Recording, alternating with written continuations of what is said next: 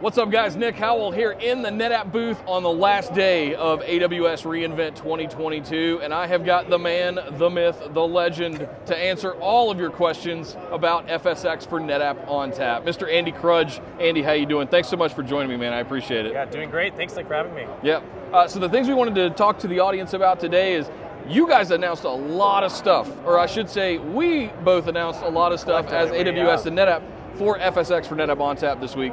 Can we run down a couple of those big ones? I'm not going to make you go through all 8 of them. People can go read the blog post. I'll give you guys a link in the description for all of them. But what are the big hitters for this week as far as FSx ONTAP?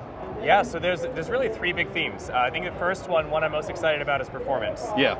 We're now announcing we're doubling the maximum throughput, the maximum IOPS you can drive to your file system. Damn. Really great for high performance workloads like databases, EDA, M&E. And we're also offering an NVMe read cache, or flash cache in NetApp terms, on our single AZ file systems. We've had it since day 1 on multi-AZ, got a lot of excitement about it, so now we're adding support for flash cache on single AZ as well. Yeah. Also, really great for those kinds of IOPS heavy, read heavy workloads. Definitely. We've seen a lot of that stuff in the all-flash. Since the all-flash has come up, we've seen NVMe kind of take the world by storm over the last few years, especially. Our A250s are kind of one of our hottest selling systems. We use leveraging NVMe and additional shelves. So yeah, NVMe is going to be a big deal. We're really looking forward to the cloud kind of wholesale adopting it as a protocol. And that is going to open the floodgates of a lot of stuff to do with data and storage. Yeah, for sure. I mean, with that, we get on the order of 1 million IOPS that you can drive, which is crazy. So wow. Really excited about that one, wow. yeah. What's the next big one for you if you had to pick one out of your list? Yeah, so next big one is a big simplifier for networking. Okay. Yeah, fun fact, when you create a multi-Z file system, the lifts that you use to access data are actually, they're floating IPs. They're kind of route table entries in your VPC, and before they had to be outside your VPC CIDR space, which meant if you wanted to access from on-prem, you'd have to actually go to your transit gateway, go to your on-prem route tables, create custom routes, custom rules to route to those floating lifts, because they weren't just part of your VPC CIDR space. Bit of a headache, yeah. So we partnered actually with the NetApp team, with the EC2 team, and we announced just this past week that starting today, any new multi-AZ file system you create, by default, we figured out a way to create those IPs, all those lifts, within your VPC CIDR space. That just super simplifies the setup process. You're doing all the work for us.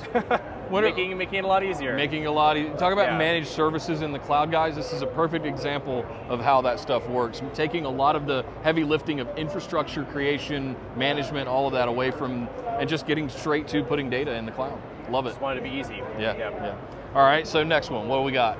So next one, a bit of a collection. We call it internally a grab bag of features, but there's a whole list of NetApp ONTAP capabilities. Really long list, long tail of capabilities, and we've since day 1 have supported things like creating clusters, SVMs, volumes, managing those resources through our API and console. We launched a few different capabilities this week around, now you can manage data protection volumes through our console. You can choose a volume snapshot policy through our console. You can configure, we call it copy tags to backups, kind of have tags auto-propagated from your volumes to their backups for things like Love console tags. allocation. It's great, yeah, and now you can get them propagated. And lastly, you can now change the route tables your file systems use.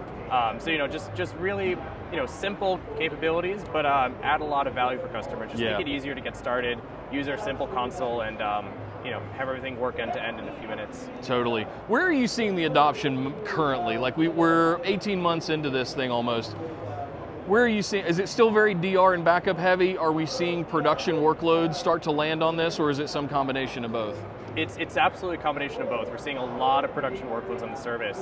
We got asked this question quite a few times throughout the week. Customers are curious, and the answer is it good enough? Is it strong enough, right? Yeah, partly it's good enough, am I in the right cohort? And the honest reality is, if you look at the on-prem space, ONTAP has been a strong solution for a number of use cases, number of workloads, number of verticals. For decades. And what we're seeing in the cloud is the same thing. The strength that ONTAP provides in terms of the data management features, the capabilities, are all true in the cloud. So the workloads like EDA and financial services and DR and backup and databases, like all of those same ones where ONTAP shines, we're seeing it continue to shine in the cloud with the service. One of the things that I was just having a conversation with a partner, and one of the things that people are having trouble getting their head around was, can this do all things? And the answer is yes. And I harken back to the times of VMware, guys, of it's deja vu all over again. One of the things that made VMware as big as it was on-prem was the fact that shared storage came into play. And I think we're going to see kind of the exact same thing start to come into play in the cloud, specifically with things like FSx, around the ability to consolidate a lot of your storage and data management operations into a single set of file systems, and that same shared storage mantra to allow you to access all of your stuff that might be in EC2, your stuff that might be in VMC, et cetera, et cetera, et cetera.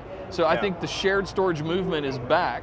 FSx ONTAP is bringing it back with AWS, and I think if you're not paying attention to what's going on with FSx, you really should, guys. Andy, anything else you want to leave the people with before you get out of here? Just we've been having a lot of customer discussions. We launched a lot of capabilities. We're not done yet. We have a really exciting roadmap for this upcoming year, and excited about the future ahead. Definitely, me too. Well, thank you so much for taking some time. I appreciate it. Thank you. Guys, make sure you follow, subscribe, do all the things you know how to do. We'll see you next time.